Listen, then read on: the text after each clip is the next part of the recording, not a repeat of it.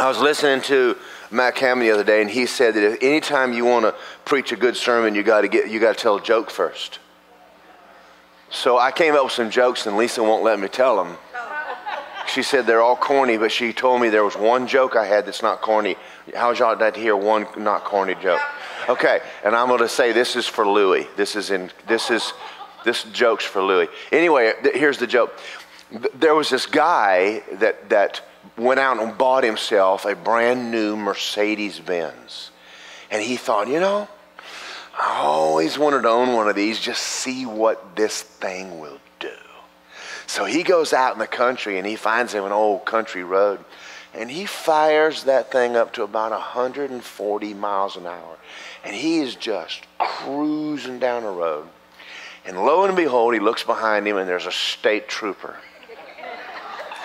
coming up behind him. And he thinks, well, I'm already in trouble, so I might as well milk it. So he just keeps on at 140, just mile after mile after mile. Finally, he pulls off. State trooper gets out. He is mad as a hotcake. And he walks up to the car and he goes, "Sir, what do you think you are doing?" He said, "I have heard every excuse in the book. But if for some reason you can give me an excuse for this behavior, I'm going to get in my car and drive off." The man thinks a minute and says, "Well, last month my wife left me and ran off with a state trooper. I looked behind me and thought you were bringing her back, and I just floored it."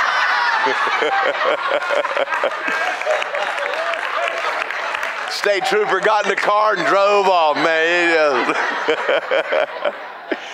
Woo! Louis, you have to, Louis, appreciate that.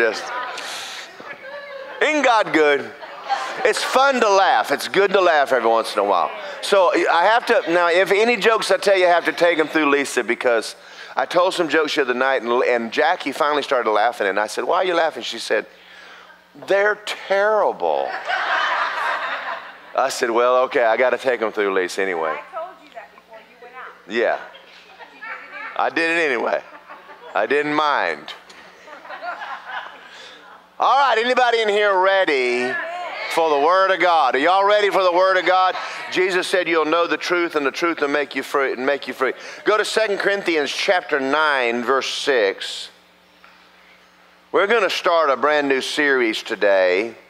And like I said, we're going to believe God. Now let me start off by making a statement to you about my finances. The Word works.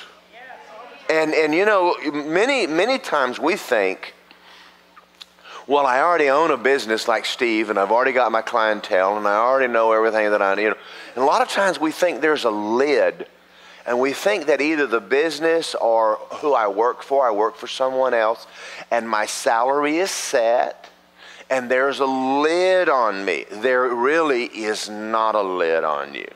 You can make more money than you're making now. And I'm not talking about working harder. Thank you for the two that's rights. I'm not talking about doubling up on. Now, I'm not saying that God won't give you more work, but I will tell you something that'll be easy. The other day, a couple of months ago, Lisa and I were at a Mark Hankins meeting, and Mark was preaching. You know how Mark is when he starts preaching on money. And we sat there and thought about the fact that we've always tithed and we've always given offerings. But he said there, if you're not thinking about your offering when you leave, you haven't given anything. So Lisa and I, how many offerings did we give in that meeting? Like 3. 3. Not small. Not small. And when we left the meeting, we looked at one another and said, "There better be a God." We thought about it for a while. We went, and your mind goes, "I ain't never coming back." That is just, how your head plays with you? Well, it was about a month later, we were eating at a Bonefish Grill with a friend of ours. And the Holy Ghost came on them, and they just said, okay, Lord. And wrote Lisa and I a check for $5,000. Yeah, that's what I said. And I sat there, and this person just wrote a check and handed it to Lisa. No, didn't hand it to me. And I looked at that and I said, that was God. So we did it again. We said, let's do it again. Let's do this again, Lisa. And man, and here was the, you know, I had just bought myself a new gun. Men, help me. God didn't put guns on the earth for the devil. He put them on the earth for Christians. He wants to, but I'm not satisfied with a new gun because I wanted a new trigger on it. Because the triggers that come on gun, they ain't no good. So I sent it off to California and had to put an Apex trigger in it. And that really wasn't enough. So then I went out and bought me some 10-8 sights developed by a police officer in Florida and upgraded it. And I got about $750 in this gun. And so again, I was at one of Mark Hankins' meetings, and he starts preaching. He says, well, you spend money on yourself. You spend that kind of money on the gospel?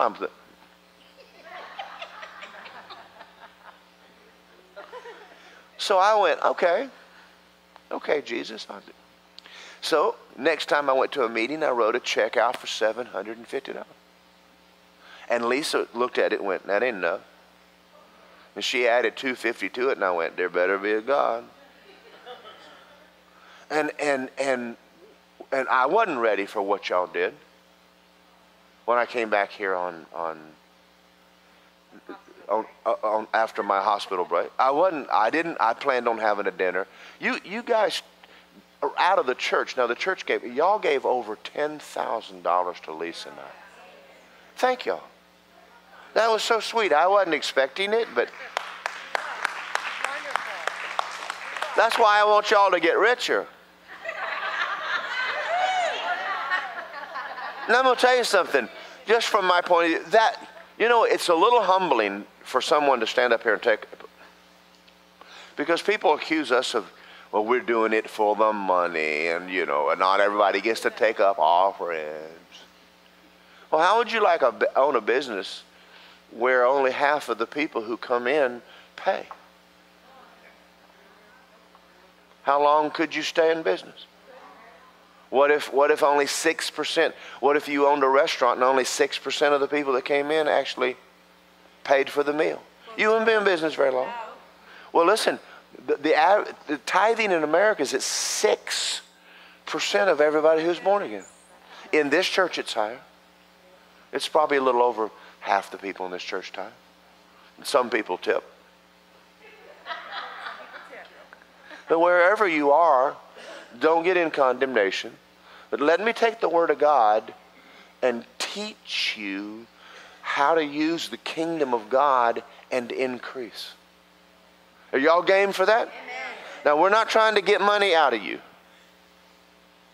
But I'm going to teach you. Listen, if you think that any of my sermons are I'm getting money out of you, do me a big favor and send it to Kevin and Leslie McNulty.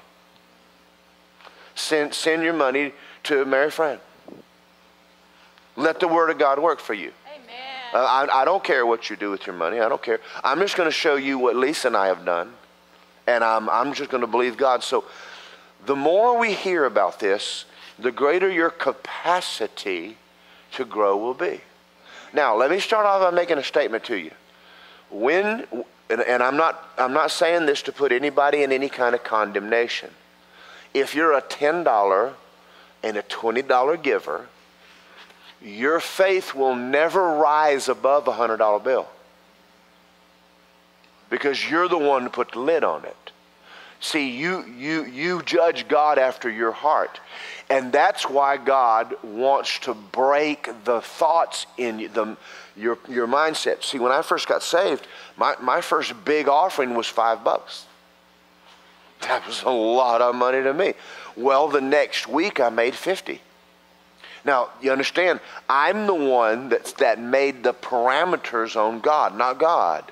But that was where I was comfortable. I wasn't comfortable writing checks for $50 or $1,000 then. There wasn't any way in the world. I only made $3,000 a year when I got saved. Giving $5, major amount of money. Well, it's increased every year. Now, there was a time in my life when I started writing checks for 100 or 200, and I'm talking above my tithe. I ain't talking about my tithe. Tithe belongs to God. That's His money. You ain't giving anything when you give tithe. It's already His money. But that was a big deal to me. I mean, it was very difficult to do because, your soul goes, where is that coming from? How's God going to do it? I mean, your head is going to fight you. But you got to pick up. The Bible says, give and it shall be given. Good measure, pressed down, shaken together, will God cause men to give to your bosom. Yeah.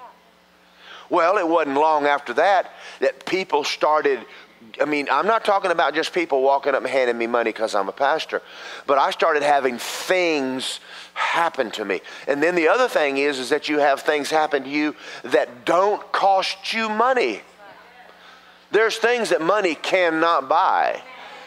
We had a guy in church one time who used to walk us in the back door to Disney anytime we wanted to go. At $100 a pop, that's a hunk of money. So there's always things that God does for you. So there was a time in my life where $100 was a big deal. But the Lord began to deal with me and go, why don't you just put me, I'm thinking, 1,000?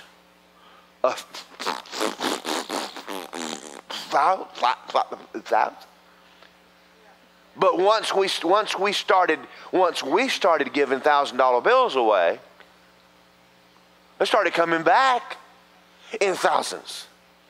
I mean, all the stuff people have done for me lately have been in the thousands. I ain't ready for 10 yet, but I'm going to tell you what, I'm going there. I know Lisa ain't ready yet to write a check for 10, but I'm going to tell you something. I'm looking forward today just to write a check for $10,000. And then the other day we heard about Mark writing a check to Brother Hagin for $1 million. Good God Almighty, I ain't there yet. If y'all are, come on. Anybody in 2 Corinthians yet? All right, let's start off with this. Father, thank you for today. I'm going to start off a series, and I want everybody in this room to agree with me right now that you want us wealthy. The wealth of this earth is not for Satan and his kids. The cars are not for Satan and his kids. The nice houses are not for the devil and his kids. That's a lie. They're for the sons and daughters of God. You said thy will be done on earth just like heaven, and heaven ain't broke. And there's no reason for us to be broke this side of heaven in Jesus' name. And everybody agree with that, say amen. Amen. All right, now, but this I say, he who sows sparingly will reap sparingly, and he who sows bountifully will reap bountifully. Let each one give as he purposes in his heart. Now, you are the one that's got to decide this. I'm not going to make a decision for you. No preacher should ever put any pressure on you on what you do. But I am going to tell you this. If God sends a rain on the crops you sowed, if you planted an acre, 2 acres is not coming up. Thank you for your enthusiasm there. If you sowed beans, corn's not going to grow. So this is something you've got to purpose in your heart, because faith is of your heart. But yet the Bible says, put me to the test. Now I got to tell you, one day the Lord spoke to me and he dealt with me and he said, why don't you just put me to the test? And boy, wow. And so I think it was, I started giving things away and I didn't tell anybody. I thought, I'm going to see if this works. Because, preachers on TV, they always want to tell you what they did. There's a motive for that. Okay, but what if I'm giving and I don't tell you? then it has to be my faith's in God, not my faith's in the congregation. Right? So I started giving, and every time I gave something away, within a week it came back better. And I remember the day that, I think it was Kenny. Where's Kenny? He's in the office. I remember the day that he was looking at my watch. I think it was Kenny. No, it wasn't Kenny. It was Kevin McNulty. I had a watch that had 24 different time zones in it. Well, if you travel around the world, it's nice to go click, click Moscow and hit a button and it changes. And it's a pilot's watch and it costs several $100s. And no, it wasn't. That what I got my story wrong. I had a nice watch and I gave it to Kevin, to somebody. 1 week after that, Sunday morning, I'm sitting up here. I didn't tell anybody. Guy walks in the door and said, I was shopping the other day and I bought a new watch. He said, and I got to thinking, I bet Pastor would like to have one of these too. And he opens a box and I went, oh, and he don't know. I'm sitting there, God's going, told you. Because nobody knew that. So I wore that for a while, and then I gave that one to Kevin McNulty. Well, was it my birthday, or when did Jordan? Jordan worked at Weiland Galleries, and it was my birthday, and if he sold 10 watches, he gets one for free, and he got me a reactor. That's gold. That's not painted. This watch is good down to like 3,000 feet below. I mean, this is the ones the Navy SEALs wear. Yes, you're a seal. Isn't God good? You know, and yet, sometimes I walk around the house. See, I've been believing for a new shotgun, so Justin just got my old one. I said, I've been shooting this pump for so many years, and I just called him up and said, you want a shotgun? He goes, yeah. I said, come get it. You know, it's fun. This is fun to walk around your house and start thinking, what do I have that somebody else will? And it's fun to do this. Take the nice stuff you own. Don't give junk. If it's ready for the goodwill, give it to the goodwill. I'll come over here and preach. I never even got to my scripture yet. Let each one of you give as he purposes in his heart, not grudgingly or necessity. God loves a cheerful giver. If someone's making you do it, keep it. Until you get happy, don't give. God is able, say this with me, God is able to make all grace abound toward me, that I, always having all sufficiency in all things, may have an abundance for every good work. Now, only God is able to give you the grace for you to be rich. Now, we're not talking about you working harder. We're talking about a grace that comes on you from God that causes money to come.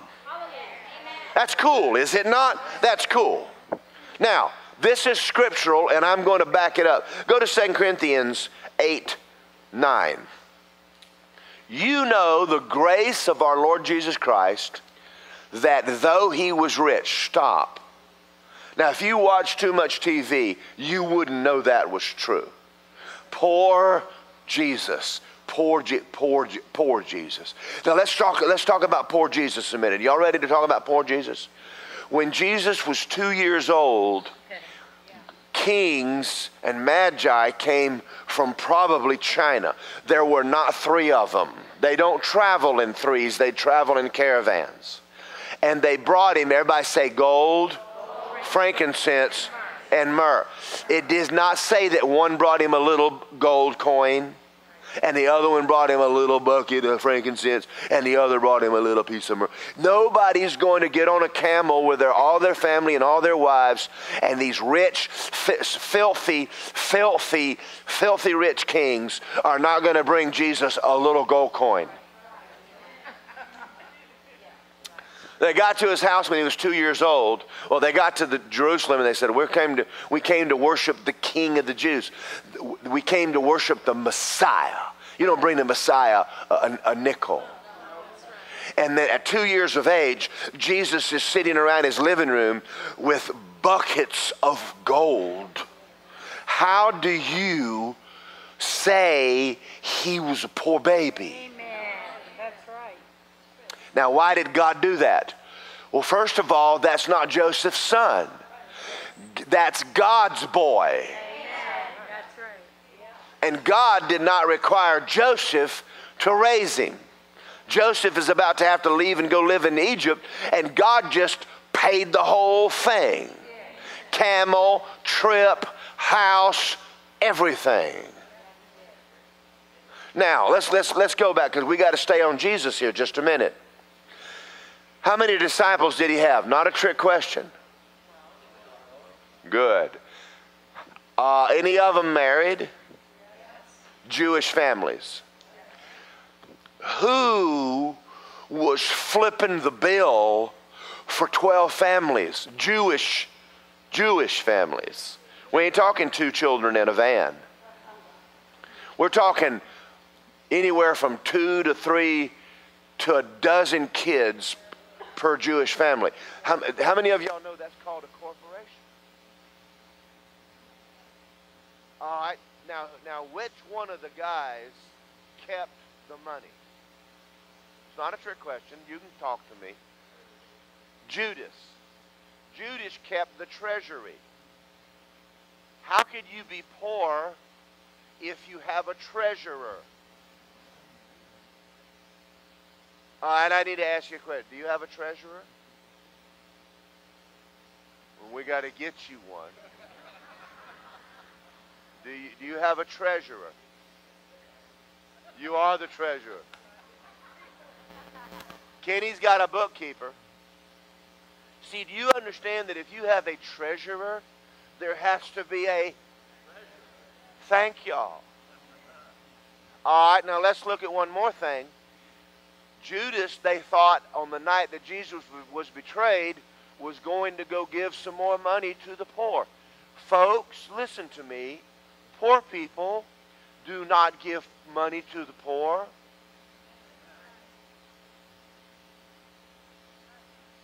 And the reason they thought he was doing it is because Jesus said him to do it a lot. Now, why would Jesus tell you to give money to the poor and he didn't? That'd be hypocritical. And if he gave money to the poor and still took care of 12 guys, there's no way this side of heaven Jesus was poor. Plus, you remember we were reading last week about the guy who ripped off the roof. You go back, that's Jesus' house. I always thought he slept on the side of the road. Well, you watch too much TV.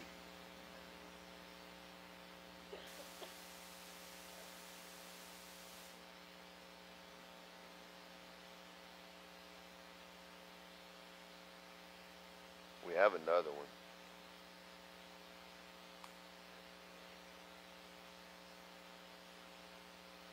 Well, we ain't broke. We might want to buy another one. Now, let me make a statement to you about money. I know y'all love Jesus, but a broke Christian is of very little value. Thank you. I mean, y'all. I feel the love coming at me all over the building. You know, when a missionary comes and goes, well, I need to pay for all of the people in Asia that I'm inviting, and I'm paying all their way so they can hear the gospel. $10 is not doing anybody a whole lot of good. I don't mean to down you, but y'all need to write some big old fat checks And you need to write them so that it still doesn't bother you. You need to be able to write a check for $10,000 and not even scratch your checkbook. You need to give to the poor. We need another building. We can't, as good looking as I am, they're not giving it to me for that reason. Amen? So God wants you rich. Satan wants you poor. Now let me ask you a question. Do you think there's a money problem in the world? There isn't one. Because if you've ever been to New York or Vegas, there's no shortage of money. The only place I've ever seen a shortage of money is in church. You know why we don't use the plate anymore? Because I got tired of hearing coins clang in it. Jingle, jingle, jingle bell, jingle all the way, jing, jing. Folding money don't make no noise. I'm gonna hide. Rolls of money. Oh, boom. I think we ought to start passing a 5-gallon bucket.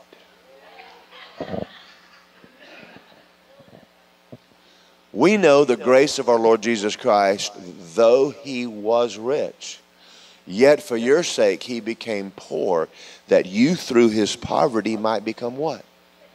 He ain't talking about spiritual stuff. That's not. When did Jesus become poor? When they stripped him and nailed him to a cross. If you'll go back in the book of Deuteronomy, there are 3 areas called a curse. Poverty is a curse. Sickness is a curse. And being spiritually dead is a curse. Christ redeemed you from the curse of poverty, sickness, and spiritual death. So he went to the cross and became poor so you could be what? Say it out loud, because I know some of y'all, you're almost scared to say it. Rich. Now, if you start talking this way, somebody's going to criticize you. But listen, if you're rich, do you care? No. Guy came to our house one time right after Lisa and I started pastoring, and I had bought Lisa that horse. Now let me tell you what we paid for it. That horse was a registered Arab, and the sire was the quarter horse champion of the world. It was a lady from West Palm Beach, had people calling her wanting the horse. Money was not an object. But the lady loved the horse, and it was a pet. And she wanted to make sure that whoever got my horse would love the horse as much as me. So she sold the horse to Lisa for how much? $1,200. Instead of $12,000. And that was the beginning price of the horse. So, say God blessed Lisa. Oh yeah. So, Lisa gets a horse of her dreams. We park it in the pasture. Christians from Word of Life Church came over one day. And I'm going to tell you, I'm more sanctified now than I was. I'm nicer. I'm a lot nicer now. If you ask me how much it costs me to feed a horse now, I would just say, well, it's no big deal. But that's not what I said. This Christian, being a tither, had decided their tithe was going to oats. First of all, it's not your tithe, it's his. It's not your money, it's his money. And if he wants to pay the preacher, he can pay a preacher anything he wants to, because you aren't the one running the kingdom of God, he is. So they asked me what it cost me a month to have the horse. And I very kindly said, none of your business. Now, I have matured since that day. But, you know, the funny thing about it is the moment you start getting anything, see, you know, nobody ever asks about the mafia and where they got their money. Did you know that nobody ever goes to Disney and goes, how much it costs for this place? I wonder, you know, you don't go to Walmart and go up and go, what do y'all make a year? All y'all in this thing's for is the money. Every time I come out, y'all charge me. I mean, you run me through the cash register. I mean, what are y'all in? Are y'all in this for just the money? And they'll go, yes. We're in it for the money. That's why we do what we. Let me ask y'all a personal question. Why do y'all work? For the money. Anybody in here like a little more? Okay, so there's no hypocrites here. All right. Jesus went to the cross to redeem you from poverty. A Christian is supposed to be setting the standard in the world so that you make the world jealous, not the drug dealer. Now, I was in an airplane one day and I was landing in Sanford. And as I was coming on approach, I was sitting with a denominational CFI, it was either CFI or double I. It was an instructor, was sitting in the right seat, and he's testing me because I'm going through an annual test. And Benny Hinn landed on 9 left in a jet. This Christian next to me had a cow in the plane. I thought, are you going to deliver that thing right here? And the conversation went like this. Look at that. Who's that? Do you know who that is just landing at us? No. That's Benny Hinn. What's he doing with an airplane? I said, preaching the gospel in an airplane. See, the airplanes are not for the mafia. God is the guy that gave the Wright brothers the design for the plane. Why? So we can run drugs in it.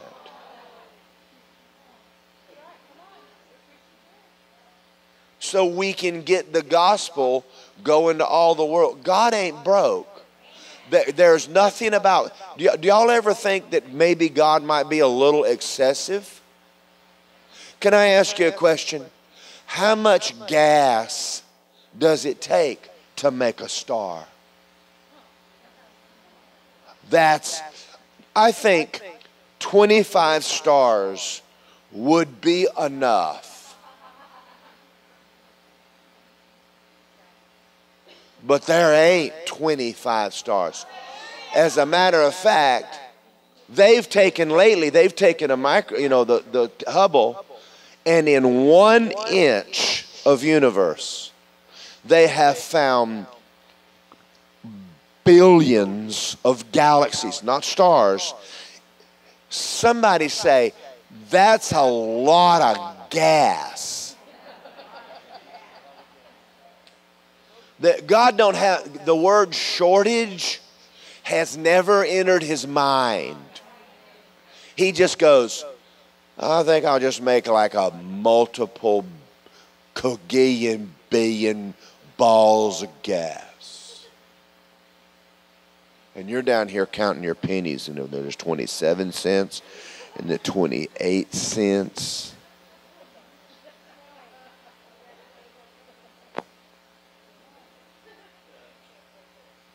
Say exceeding, abundantly, above.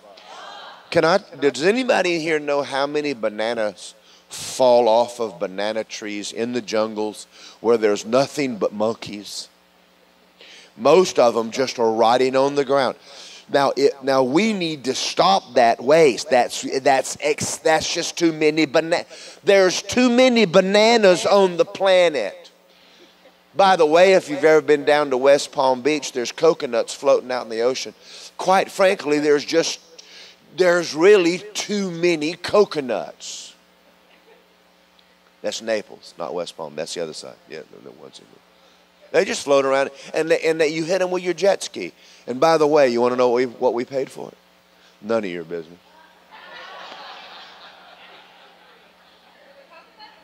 The jet ski. I'm just messing with you. Now, have y'all ever sat back and thought about this for a minute? God has zero concept of lack.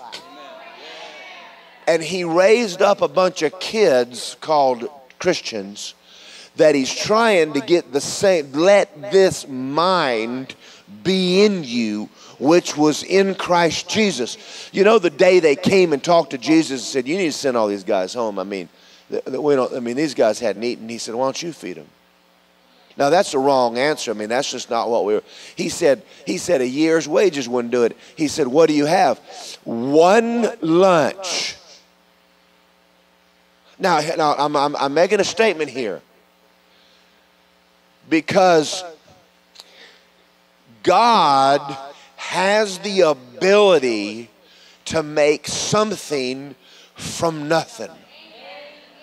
If there ever was a lack of money, all he'd have to do is make some more. Are y'all out there? See, we have a mentality. See, socialism is based on the fact that the earth, all of the money is a pie. Now, if I get a key lime pie and I cut 8 pieces out of that key lime pie, and I give a piece to Kenny, and I give a piece to Cindy, and I give a piece to Jackie, and I give a piece to Teresa, but yet I take my knife and I cut a little bigger piece for me, that means Teresa's piece is going to be smaller. So she's going to go, that ain't right. And I go, well, I'm the pastor. I have a bigger piece of pie. Yeah, but you got my pie.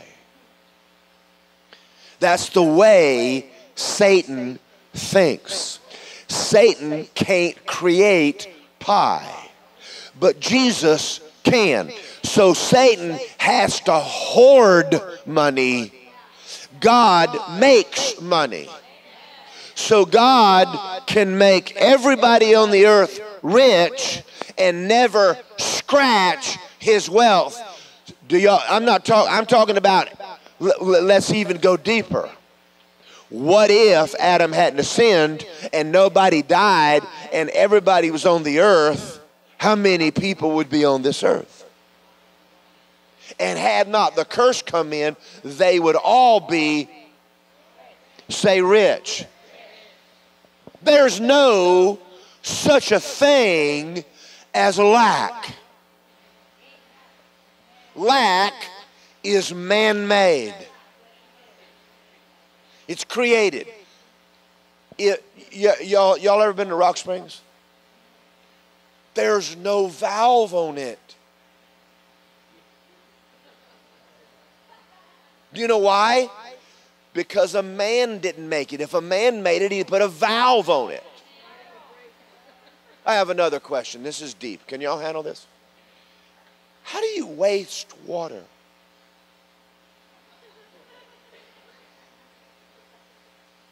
Where do you think it goes? Well, you pump it out of the aquifer and you pump it on the grass, then it evaporates or goes back into what? How much water's here? The same amount that's always been here.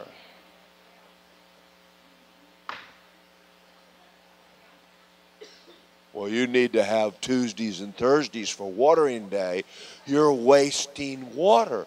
Well, it's going to evaporate and go up north and come down as snow and melt and come down the Mississippi River and just flood everybody. But it's still here. Are y'all thinking?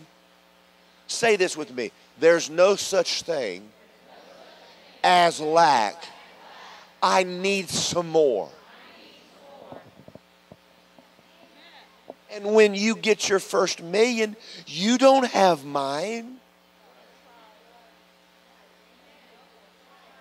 And if I get $1 million, I ain't got yours. That's my million. My brother told me one time, he says, I'm working on my second million. I said, really? He said, I got so tired of working on the first one, I gave up and decided to start working on the second one.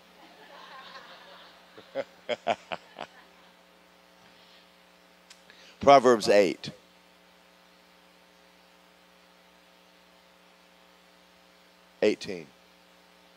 Riches, this is, everybody say, the wisdom of God is talking to me. Riches and honor are with me. Now, you would almost think walking with God was profitable. It is. Riches and honor with me, enduring riches and righteousness. My fruit is better than gold. Yea, fine gold, my revenue than choice silver. I traverse the way of righteousness in the midst of the paths of justice. Let's keep going. That I may cause those that love me, say I love him, to inherit wealth. Y'all are not acting like that's true right now. I think we still got too many Baptists in here. Now listen to me. That I say I love him. The wisdom of God was given to you. God is trying to make you wealthy. Now, let me ask you a question. What do you think? Now, I used to work construction. Has anybody ever gone out to a construction site and seen the vehicles that block masons and carpenters drive? They're called Bondo mobiles. They smoke, they leak, and the back of them's full of beer cans. Anybody ever seen a construction guy's truck? When I was a youth pastor, I got on my faith for a brand new pickup truck, a Toyota. Always a Toyota. I've had Toyota since 1976, and I still buy it because I want it. When I crank it, I want it to crank. I don't want to work on it. I want to drive it. Wisdom. There's some wisdom flowing around me. So I put out my faith, and I believed God, and I went out and got me a Toyota four-wheel drive. Now, you understand that's the only new vehicle in the whole construction site. So a guy walks up to me and goes, "Whose truck is that?" I said, "Well, it's my truck." "Where'd you get the money? Is that why you fly to the Bahamas?" I said, "Hey, stupid, you don't take drugs from the United States to the Bahamas."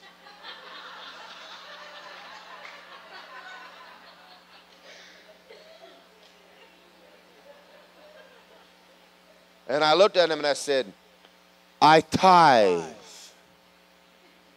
And he cussed. Well, what kind of testimony do you think it is if you are making $11 an hour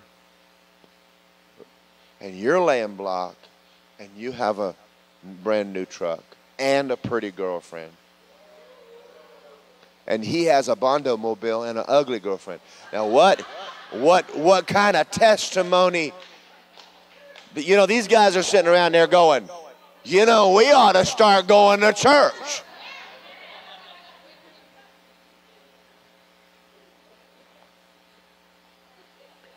I still got 9 minutes left. Now, I'm going to take some Bible here, and I'm going to start. Go to Genesis chapter 13, verse 1. I want to prove to you from the Bible that everybody who ever walked with God, he made them rich. Can y'all handle this?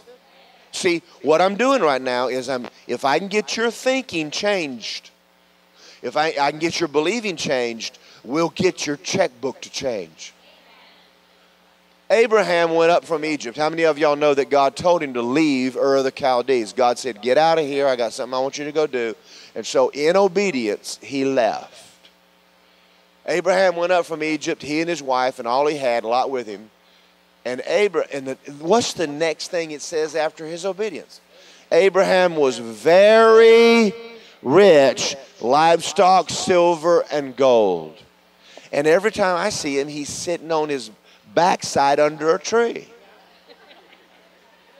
The goats are making goats, and the sheep are making sheep, and people are just bringing him money, and he's just sitting there going, "What are you doing, Abraham?" "Well, God told me to come down here, and I just came down here and sat under a tree, and all the animals just started kissing each other, and next thing you know, I just have a whole lot of everything, and I'm just like, I'm just rich."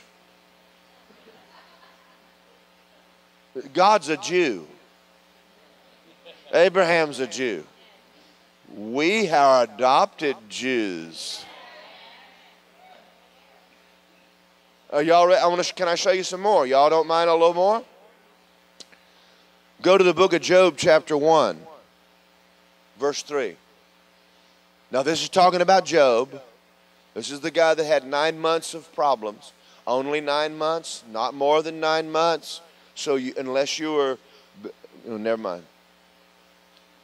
And he's talking, also his possessions, talking about Job, were 7,000 sheep, 3,000 camels, 500 yoke of oxen. That's just too many oxen. What do you think he's doing with 500 yoke of oxen? Those are tractors. I would like to see the farm. 500 female donkeys, a very large household. So this man was the greatest of all the people in the East. He was the richest man in the whole eastern section of the world. Was. And the devil came along one day and took all of his money and caused him a lot of trouble. It only lasted 9 months. Anybody here been through trouble? Say, this too shall end. Now let's go to Job now, 42:10. And the Lord restored Job's losses when he prayed for his friends. You ought to start praying for people. Indeed, the Lord is not a socialist, because he did not divide up the wealth with all the people in the East. He gave Job how much? Buddy, when you're the richest man in all the East and God comes along and blesses you and says, "I'll give him twice as much." Now that didn't even bother God. Not even a tiny bit. Some of y'all go, "Oh, I'm just Job." I wish you were. I want the tithe off of it, darling. Just cut the tithe. I want every one of y'all to be a bunch of Jobs. Bring it on. Now, why in the world would God do this for this guy? Well, he just wanted to. Y'all ready? I want to show you another one. 1 Chronicles 29, verse 1. Am I boring anybody? Everybody say, God wants me to be rich, and I'm willing.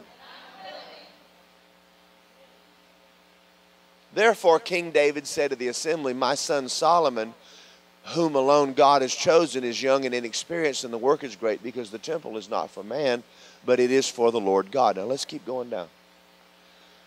"Now for the house of my God I have prepared with all of my might gold for the things to be made of gold, silver for the things of silver, bronze for the things of bronze, iron for the things of iron." This is just David giving. This is just David's offering. Did he start off this way? His family was the poorest in Israel until he said, "Yes, God." Do you think God wants people broke? Well, Job don't know it, Abraham don't know it, and David don't know it. Jesus didn't know it.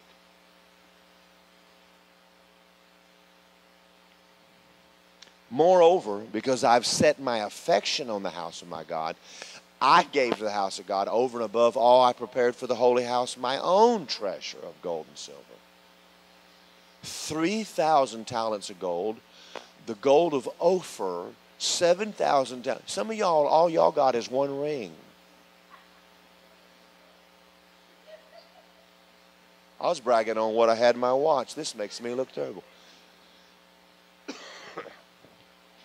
Gold for the things of gold, silver for things of silver, all kinds of work to be done in the hands of craftsmen.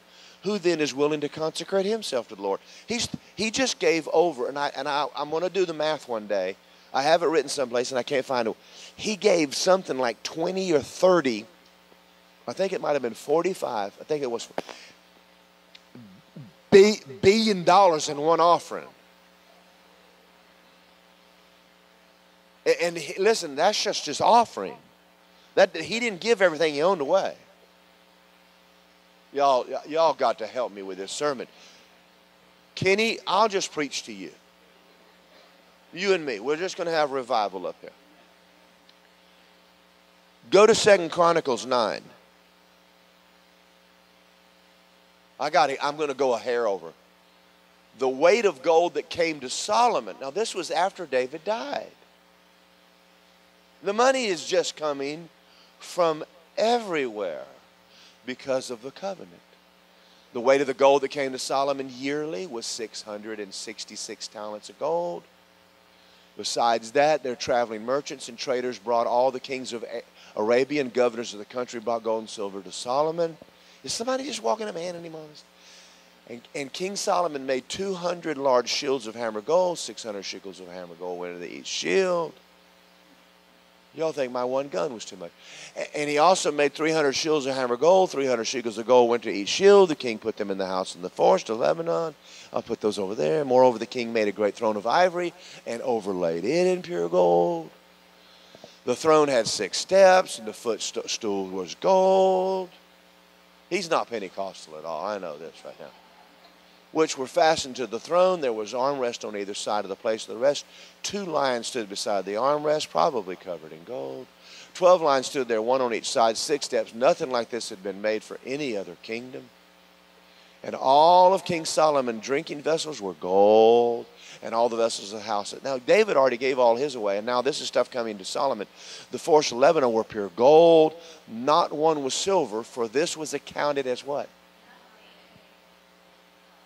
Now, I'm going to read something to you. Now, go to 21. For the king's ships to Tartar, which you knew not every 3 weeks the ships came bringing gold, silver, ivory, apes, monkeys, bananas. And King Solomon surpassed all the kings of the earth in riches and wisdom. Keep going. Go to the next one because I want to find something here. Articles of gold and more gold and more gold and more gold and more gold and more gold. Keep going because I got to find something. Okay, here it is. And the king made silver as common in Jerusalem as stones. They took all the silver that was given him, they just threw it out back.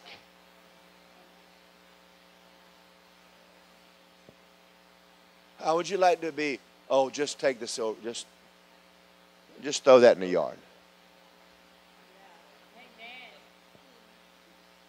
Are y'all out there? Did you go home? Somebody say, God ain't broke. Now, I'm going to read a story to you. I'm out of time, but I got to read this story to you now. Luke 21. I'm going to bust poverty off of you so bad right now.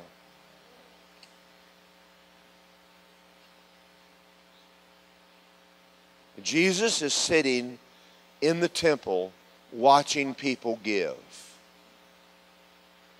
He's the same yesterday, today, and forever. He still sits in the temple and watches people give.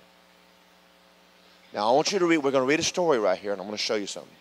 He looked up and saw the rich putting their gifts in the treasury, and he saw a poor widow putting in 2 mites. Now, that's less than a penny, but it's 100% of her income. I want you to know he did not chase her down and say, lady, they're going to talk about us. Here, we all are rich, and we have taken this old woman's money. Now, let's pretend that God the Father saw it. What do you think happened when she got home? He looked up and saw the rich putting their gifts in the treasury. He also saw a certain poor woman putting in 2 mites. Verse 3. Let's go on. He said, I say to you, This poor woman put in more than all of y'all did. So is it wrong to take up an offering from poor people? No, the poorer you are, the more you need to be listening to me. Well, we just don't have any money. Well, sell your cell phone and start giving. Do something. Truly I say to you, go back up there, let me read it. I say to you, this poor widow put in more than you all, verse 4, for all of their, out of their abundance put in offerings for God, but she out of her poverty put in all her livelihood that she had. Now remember the story of Elijah, the rich, fat prophet, overweight, overpaid preacher. He's walking into Zarephath one day, and God said to him, you go see a widow woman. I'm going to have her take care of you. Now listen to the story carefully. He comes into town on a donkey, which was the Cadillac of the day. He walks up to a woman and said, hey woman, make me a cake. She said, I am about to make a cake with the only cruse of oil that I have. I only have a little oil and a little meal, and I'm gathering 2 sticks, and me and my boy are going to eat it, and then we're going to die. And the fat preacher, the overweight preacher, the TV evangelist said, make me one. Boy, if that had hit the news. Preacher takes old woman's last pennies and flies off in jet airplane.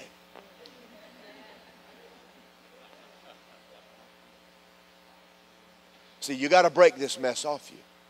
This is bondage. And it's in your head.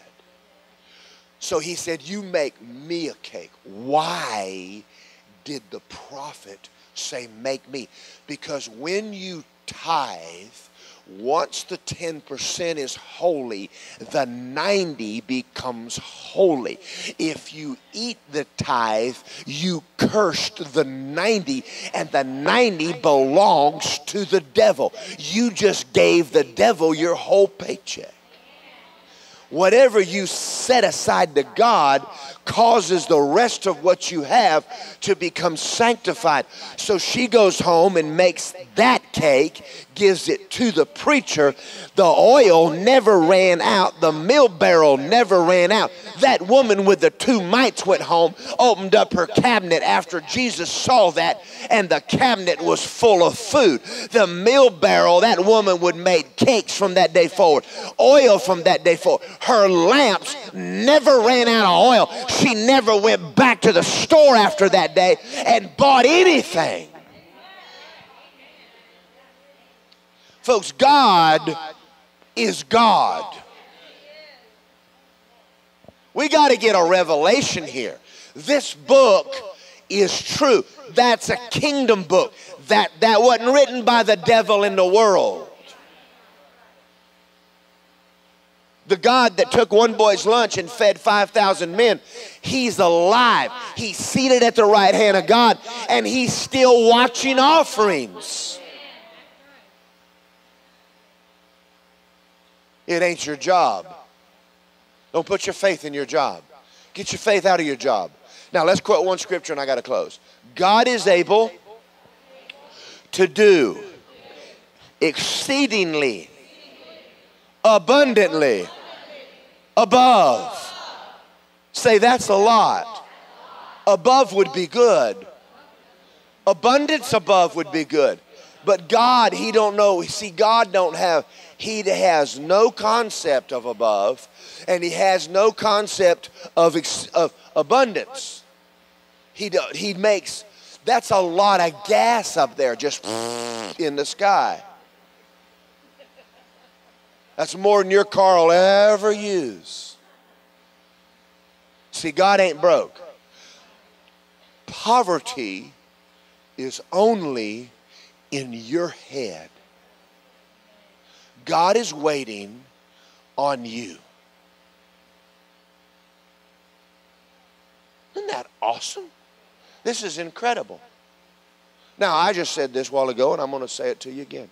If you think I'm preaching this for me, don't give me anything. I forbid it. but start giving. God can't bless nothing. And the broker you are, the faster you need to get up off your blessed assurance. I like what Kenny said a while ago. When I got saved, Kenny, $8.30 was my tithe. And I didn't give $8.31 either, buddy. But the day I gave above was $5. I made 50. In 1 year after reading Kenneth Copeland's Laws of Prosperity, I bought my first new car. It was a Honda Civic. It wasn't a Toyota pickup yet. But honey, I had a Rambler that someone had up north with salt. There were no fenders. Che, do you remember the Rambler that you couldn't get in the back seat because you would fall on the road? Do you remember the green Rambler that there was no floorboard? And I told you not to get out of your seat because you would fall in the road while we were driving? The floor was eaten.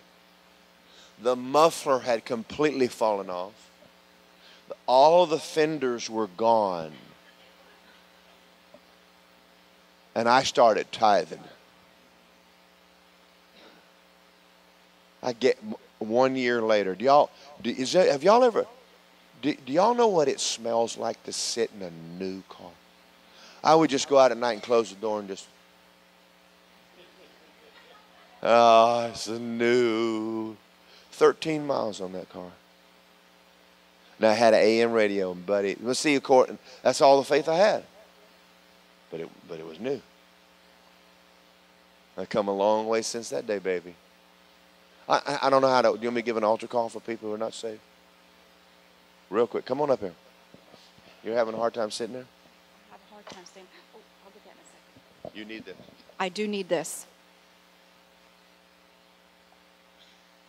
Put Malachi 3:10 up there, please.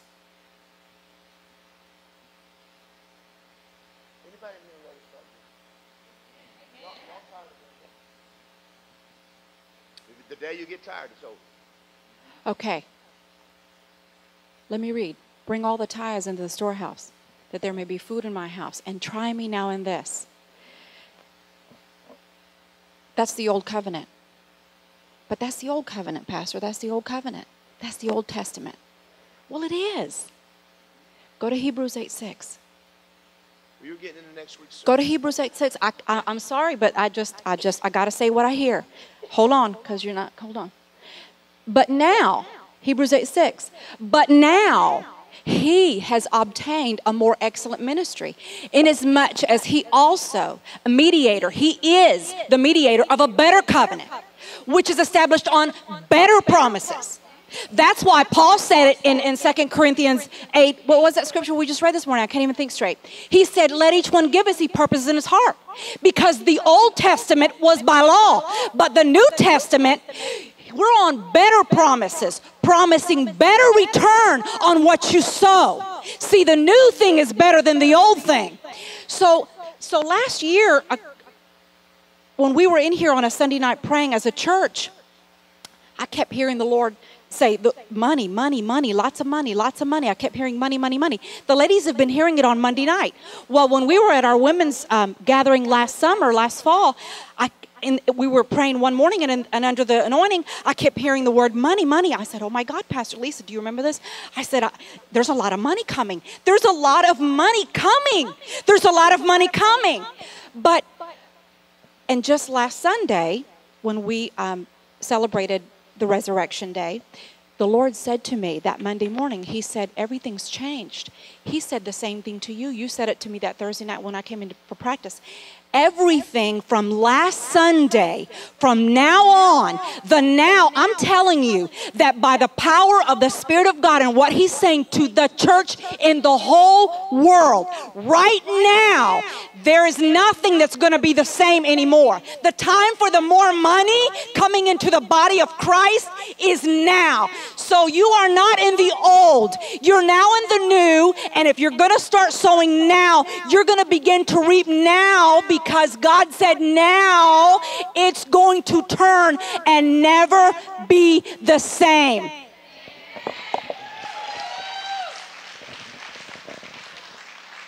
Why are we on the earth? We're here to get the gospel out. Broke ain't doing anybody any good. So in order for God to get his vision out, he has got to bless somebody. Do we have a candidate in the room? Now, y'all see, according to your... See, you didn't get born again until you heard the good news. You didn't get filled until you heard the good news. You're not ever going to break away from the world system until somebody gives you some good news, and you have to go, I accept that. I'm taking that good news. We're not relying on just my paycheck anymore. We're going to start putting our faith in God. Now, in order to operate this way, you must trust him. If he tells you to buy stocks in Coca-Cola in 1945, listen to him. When gold was $200 an ounce, people listened to him. It was good investment. That when you give, you are not giving it away. It's still your money. Come on, y'all. Y'all knew better than that. Folks, when you're giving money, it's still your money. It's just that you've invested it in the KOG. You've invested it into souls. You've invested it into people. The money that Lisa and I gave to Mark Hankins, that's still my money. It happens to be in Cuba right now. It happens to be in South America right now, making a return 100-fold return on my, it's still my money. Anybody in here tired of being broke, stand up. We're going to pray. Can I go on with this next Sunday? Because I want to talk next Sunday about this one fact. It's not scriptural to pray for money. The earth is yours. The gold is already, the wealth is already yours. Somebody has stolen it from you.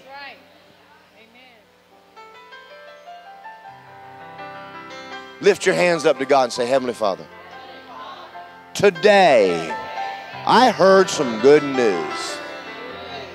I'm thinking about this. I see it in the Bible. You make people rich. I want to be rich. Heavenly Father, help me right now. Lead me and guide me into what you want me to do.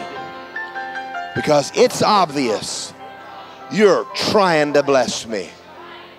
Past my job, past my business, and I'm talking things that money can't buy. Satan, get your hands off my money. I'm a giver. If you haven't been giving, say it by faith. I'm a giver. And it's given back to me. Good measure. Pressed down. Shaken together. Running over. God causes men to give to me. Starting today, I call myself rich. Jesus died to make me rich. Come on, God. Let's go. Hallelujah. Now let me make a statement to you before. If you're raised around church, this is going to be hard for you to handle. Understand something. The reason I'm going to keep going, because I got to get your head changed. And I know some of y'all are going to walk out here today and go, well, I never heard anything like that before in my life. The poverty mentality began in the Catholic Church. Satan took the money from the church and put it in the world. It's a lie. You can't find poverty. You cannot find a vow of poverty anywhere in that book. As a matter of fact, there's more in your Bible about money than any other subject. Can I challenge you to do something? Get the book of Proverbs out and start this week. And take a yellow highlighter, orange, red, green, whatever. Start underlining everything it says about money. I'm going to tell you something. The closer you get to God, now He'll bless your socks off. Why did He make America the greatest nation on the earth? Because we put God first. Up until a few years ago, 85% of all missions money came out of 5% of the world, the U.S. We have been the greatest nation on this earth because of our sowing into the gospel. You have the wealth you have today because of your forefathers' giving. Don't leave your grandkids broke. And don't stay broke. The faster you get a wealth, see, money is not bad. Money's a tool. If you're a carpenter, you need a hammer. If you're a race car driver, you need a car. It's just a tool. But it's a lousy God. But if Jesus is God, it is an awesome tool. And a righteous man uses money righteously. So when you show God, I'm righteous, the things He'll do to get money in your hands. And He'll make you rich.